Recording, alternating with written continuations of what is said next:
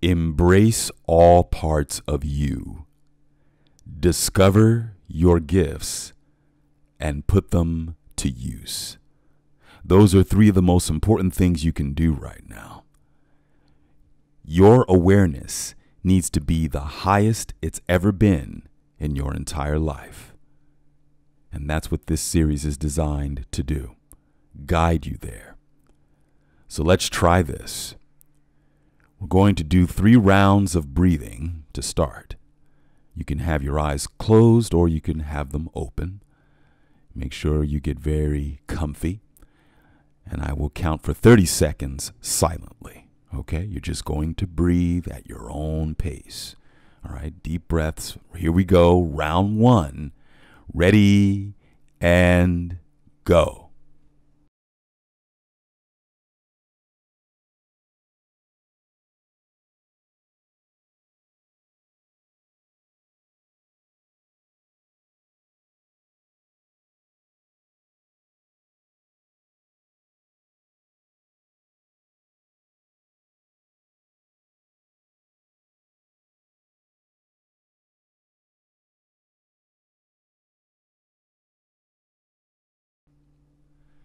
And come on back.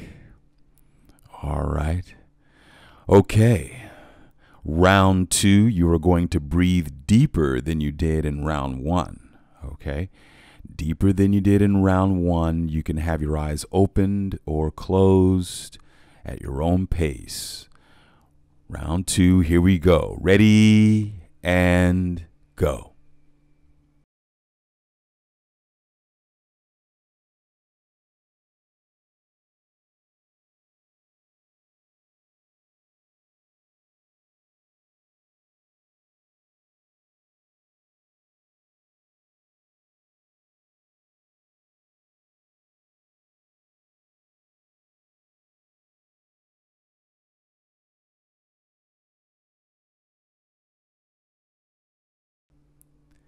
And come on back. All right. Here we go, the final round. Okay, you are going to breathe as deep as you can. Okay, as deep as you can at your own pace. 30 seconds. Okay, round 3. Ready and go.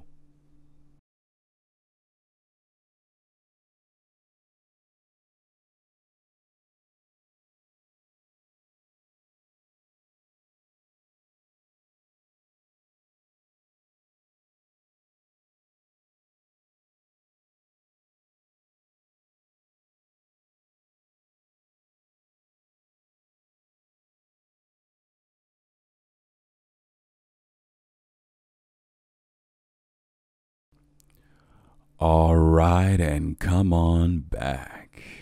Okay. How do you feel so far? Good. Okay. We're going to move on to the next round for this episode. Peripheral vision. Now, you can do this in many different parts of the room. I mean, there's the kitchen, the bathroom, the living room. I want you to find a table, okay? Preferably a table or a counter waist up, something at a decent level, or I guess you could have a table that's lower than your waist. That's fine. Yes. Now I want you to find, let's say, an object. Let's say a water bottle, something, a plastic water bottle.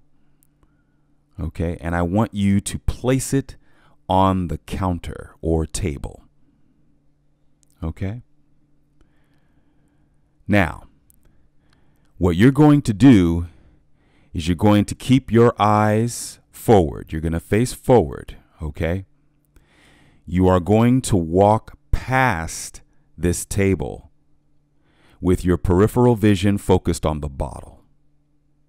You are going to keep looking forward. You will not turn your head to look at the bottle. You will look forward. You're using your peripheral vision to see the bottle. And you're going to walk until the bottle is out of your peripheral vision. Okay? So you're just going to start before the table and keep walking forward until you pass the table, until that bottle is no longer in your peripheral vision. Okay? All right. And what you can do is you can do that multiple times and do it slowly. Okay? Do it slowly, or at least slow enough for your peripheral vision to identify the item. You're using your peripheral vision, locating the bottle that you've placed on the counter or the table, wherever you've placed it, and you're just keeping your eye on it, but without looking directly at it, okay? So hopefully you've been doing that as I've been speaking. Okay, so you can try that a few more times, stepping forward and then stepping backward, stepping forward and then stepping backward, just using your peripheral vision. Okay, now we're going to move on to the next phase. Now this is going to be challenging, okay? It's a challenging exercise even for myself. You are going to take this bottle, or you can use a cloth if you don't want anything heavy on the hands, all right? Find a position in the room, maybe the living room, some place where you won't break anything, because this involves a toss, all right? That's why you may want to go with a washcloth, okay? So what you're going to do is you're going to get on your knees, okay, or get in a comfy position in the center of the room, all right? With your left hand, you are going to toss the item up, but you are going to catch it with your right hand, and you are not going to watch the flight of the item. You're going to continue to face forward. Understand? So you're going to keep facing forward, but you're going to toss the item up with your left. When the item comes into your vision looking forward, peripheral, you're going to catch it with your right hand. Okay? Try it. Toss the item up, gently toss it up out of your vision, catch it with your right hand. As soon as it comes into your vision, catch it. Don't look at the item though. Don't look directly at the item.